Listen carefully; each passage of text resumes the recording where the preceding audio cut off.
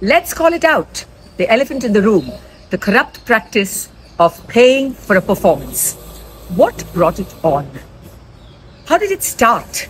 Is it the unnatural pressure from certain communities of their obsession with the validation in India? Or is it just a market economy supply-demand situation, too many dancers, too few opportunities? And did this begin with Bharatanatyam? Now, about 30 years ago, I was at the opening of a prestigious dance festival in a sabha, and that is a performance slot reserved for always the best of the best or a brilliant emerging youngster. The dancer featured was from the USA. She was fairly well known, but many of us were wondering how she was featured.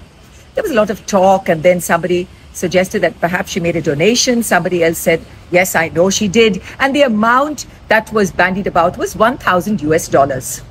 Now, making a donation to a cultural organization is nothing new, but attaching a performance gig to that donation, well, that was a first, at least from what I heard.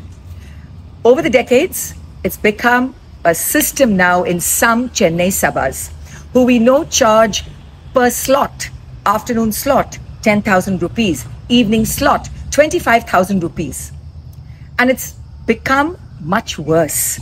This virus has also infected other styles and other festivals across India. And now I'm hearing that some organizations in America are also insisting on artists paying before even being considered to be featured.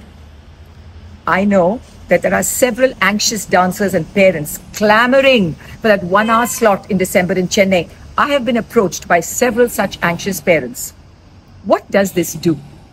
It gives you an uneven roster of programming. December should be the best of the best, not a sudden business arrangement insertion in the main dance festival. What can be done about this? I don't have ready answers, because what this does is it disheartens truly talented artists. They either can't deal with this playing the Chennai game, or they don't have the deep pockets.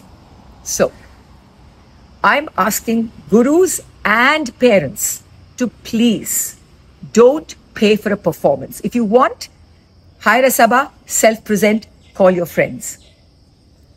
Curators, sabha organizers, regain your pride in the curation. Feature only the best of the best and go out, cast your net wide and feature brilliant emerging talent.